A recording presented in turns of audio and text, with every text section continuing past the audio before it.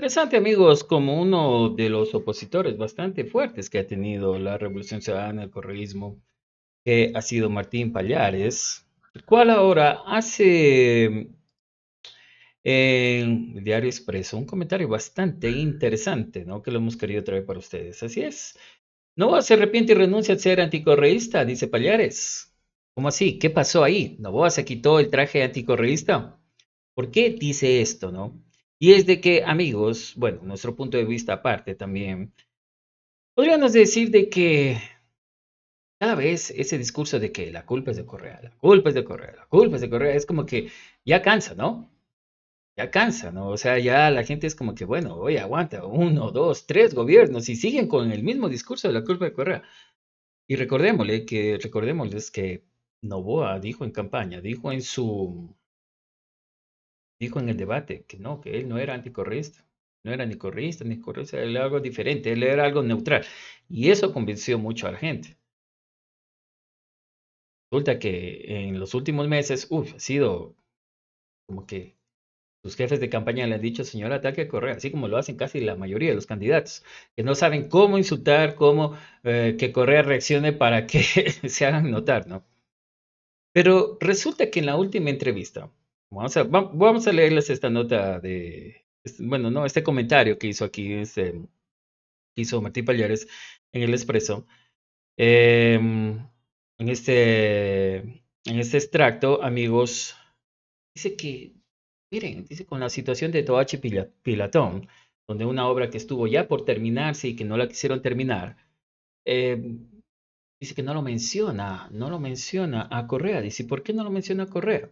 Y es como un reclamo que le hace el, bueno, periodista.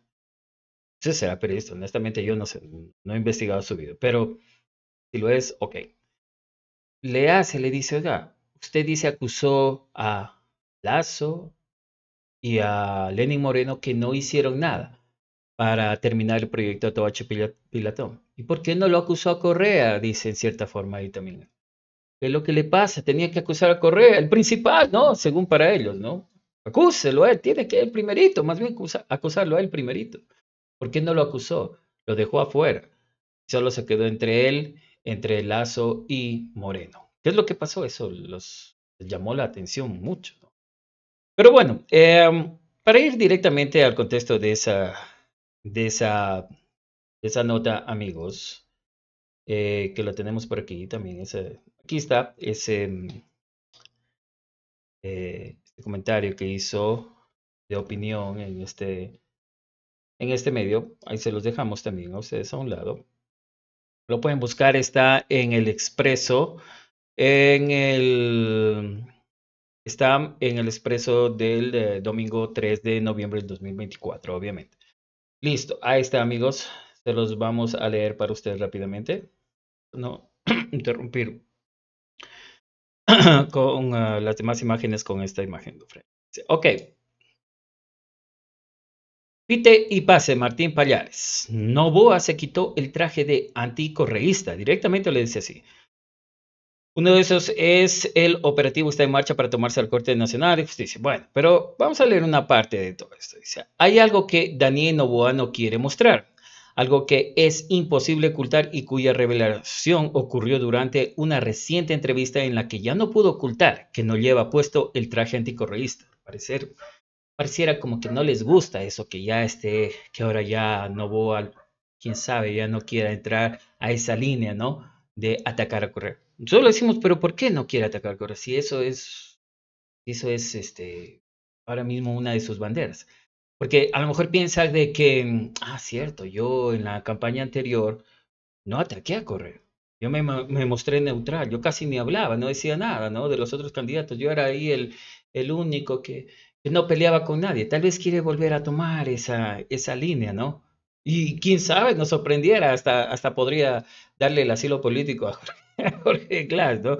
Queriendo meter una idea de que él es justo, de que él es, que no lo creo, no, yo no lo creo, pero podría pasar, ¿no? Quién sabe, podría pasar, ¿no?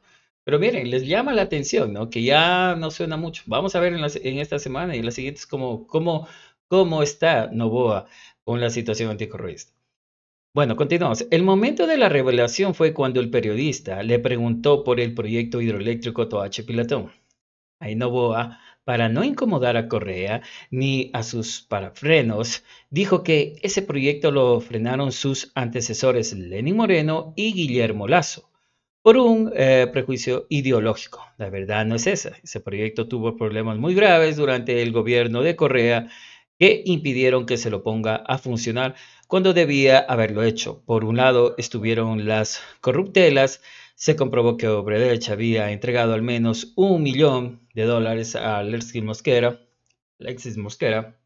ministro de Energía del Correato, como si fuera poco. Las empresas de Correa contrató luego de que Obradech tuvo que irse del país resultaron más chimbas que billete de $3. Con la gestión así de corrupta e ineficiente era imposible que las cosas salieran.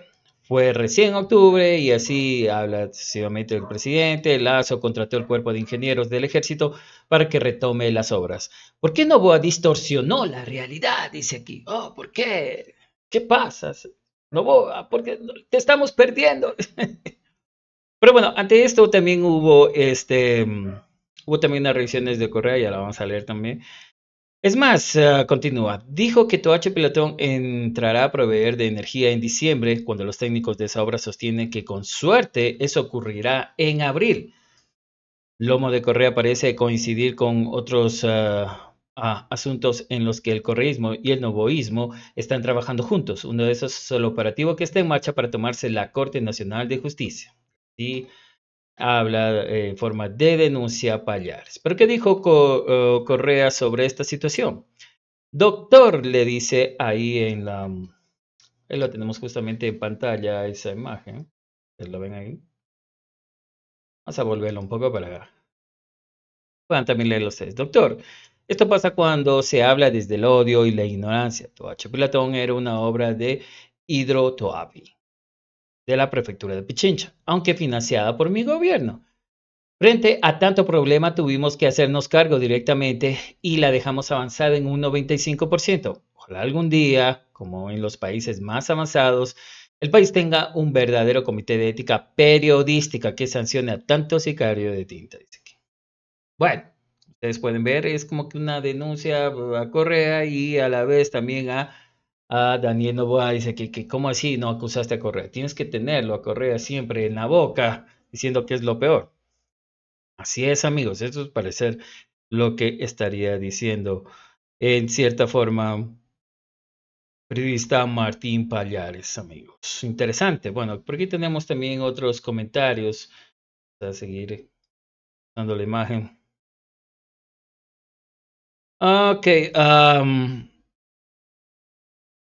ok, una cucharada de tu propia medicina, le dicen aquí a Correa. Por campaña quieren, dice, quieren ponerle una careta de correísta a Noboa. Dicen otros países, Blackrock controla más de de las noticias. Bueno, aquí hay realmente, son cuentas de estos tipos que son oposición de Correa. O sea, hay más ataque a Correa, dice. Algún día has de venir para meterte preso, dice, y bueno, y así sucesivamente. Muy bien, amigos. Sí, Mashi, ojalá que saquen a todos estos periodistas, sí, sucesivamente. Pero bueno, ¿ustedes qué opinan, amigos? No se olviden de suscribirse.